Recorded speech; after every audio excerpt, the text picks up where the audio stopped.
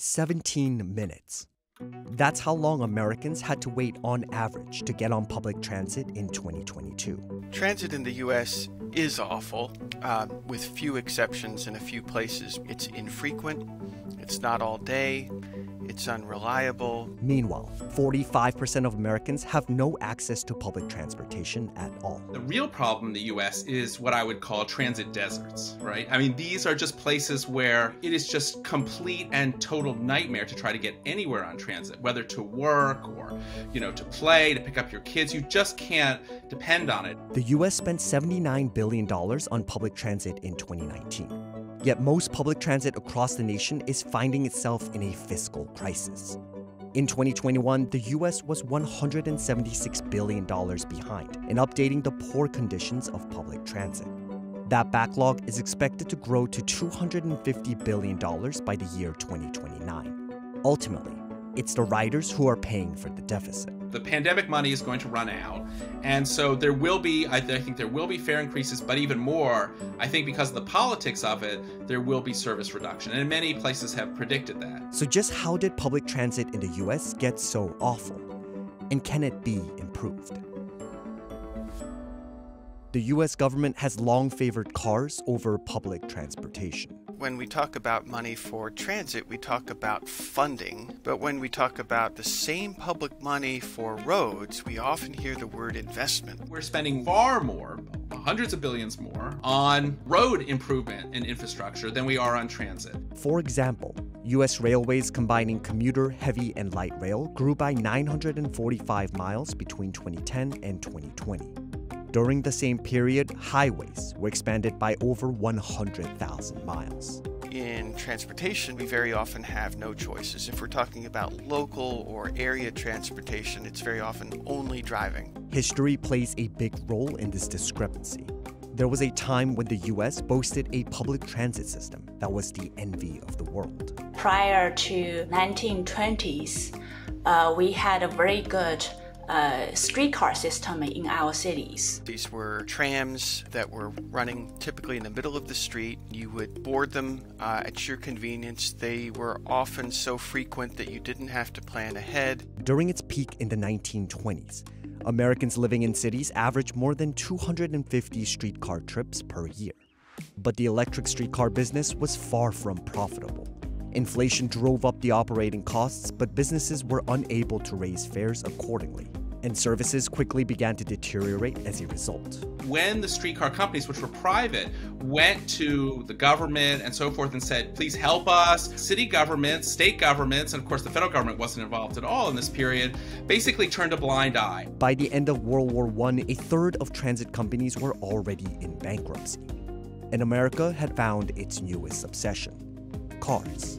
People who wanted to sell more cars reframed the car as an all-purpose transport necessity instead of a special purpose mobility tool. And when they turned it into that, they really convinced a lot of people that you need this to go everywhere and that you're not living in a modern, progressive city until it's a city that lets you drive everywhere. And with the influx of money and aid from policies, cities began to quickly transform around cars. They forced private transit companies whenever possible to strip out the streetcar lines. They created all these one-way streets to speed up automobiles. They built parkways. They built highways. And when people said, wait a minute, is this really the right way to do it? The answer was, oh, it's just supply and demand. It's a free market. Drivers are voting with their gas pedals, and we need to build the roads and streets for the people who are paying for them. There is a kind of a time lag between public investment in highway infrastructure versus transit infrastructure in our nation. There was at least 40 to 50 years of lag, and the federal government did not get into public transportation funding programs until late 1960s. Today, that disparity is more evident through partisan differences. The ratio in which funding is distributed between highways and public transit became the main point of contention over the 2021 infrastructure bill. Democrats wanted just 20% of the budget to go towards mass transit, while Republicans pushed for less. Democrats eventually compromised to pass the bill through the Senate. We have identified the automobile with personal individual liberty. We also associate driving particularly with suburban and rural America, while public transit we associate with urban America. Those correlations then bleed into political correlations of similar kinds, where fostering more driving tends to be something that's favored in more conservative, more Republican, more rural areas. A study from 2021 revealed that 77% of liberal respondents believe that transport policy should shift more trips towards public transit, walking, and bicycling, while 53% of conservatives believe that transport policy should make it easier for most people to drive. The discrepancy was even higher with very liberal or conservative respondents. It's very hard politically to get that kind of momentum. Cities are a little bit easier, but states, very hard to get that suburban voter who is very powerful in almost every state legislature. Very hard to get federal officials behind this because, again, the payoff politically, because it's a relatively small number of users, very small, it can be 1%, 2%, 3% in most cities. That's not the loud voices. The loud voices are going to be the drivers. Funding is one of the main reasons behind the poor state of public transit in the U.S. Right now, the federal money that goes to transit services is largely limited to the capital costs. That means, building the infrastructure or buying the vehicles. But the operating costs are where the transit services are really pinched. Public transit relies heavily on subsidies because it's still far from a profitable business. Take the MTA, the nation's largest public transit, for example. In 2022, less than a quarter of the MTA's revenue came from rider fares. By comparison, revenue from dedicated taxes and subsidies from local governments made up 40% of its total revenue. The cost of living, the cost of operations, the cost of construction, all of that over the last, 40, 50 years has far exceeded what is collected in fares. Current subsidies simply aren't enough to cover the costs. The MTA's finances were hit hard by the pandemic, resulting in temporary aid from the federal government. Yet it still reported a budget deficit of $1.9 billion in 2022. This problem extends beyond New York City. Philadelphia's SEPTA predicts it will see a deficit of almost $269 million by 2027. Chicago's RTA predicts a budget gap of $730 million by 2026, while LA Metro's budget gap expects to reach $1 billion by the end of 2026. These financial deficits lead directly to deteriorating services. If a transit system doesn't have enough money, we can limit the hours of service, we can limit the frequency of service, we can limit the extent of the network. But all of those things also deter ridership and encourage people to depend on their car. In a 2022 survey on incentives around public transit, Americans chose accurate and reliable arrival times as the second biggest reason that would encourage them to use public transit more often, right behind lower fares. Public transportation is so expensive to run in the United States is because of the lack of usage. Mass transit needs mass to be successful. Ridership has continuously declined since 2015.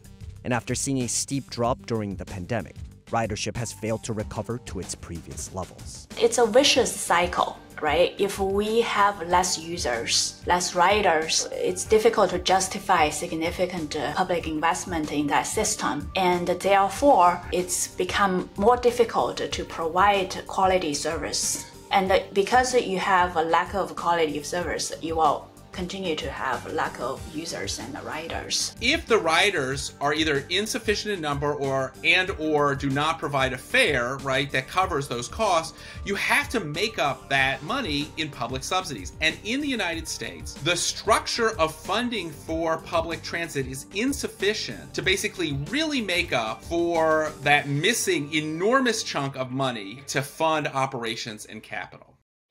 But a thriving public transit system is beneficial for all Americans.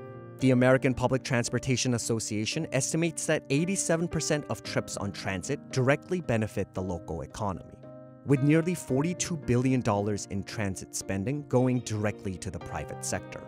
A dollar invested in public transit is believed to generate $5 in economic returns. I mean, look what happened with Amazon. Where did Amazon locate its new, second headquarters, right?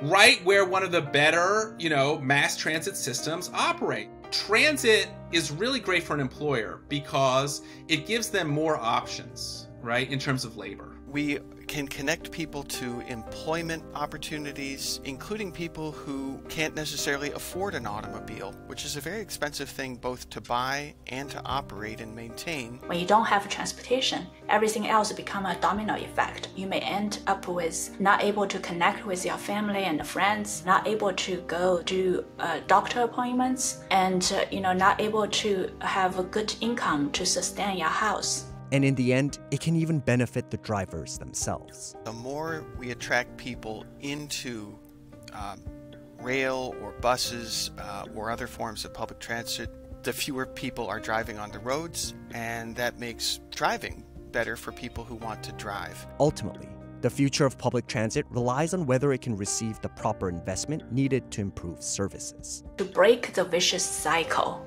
we need a significant investment from the federal government. I mean, I don't think just with local innovations we can solve this problem of this magnitude. We'd have to spend a lot of money up front in order to get systems that cost a lot less to operate, because you'd have more robust ridership.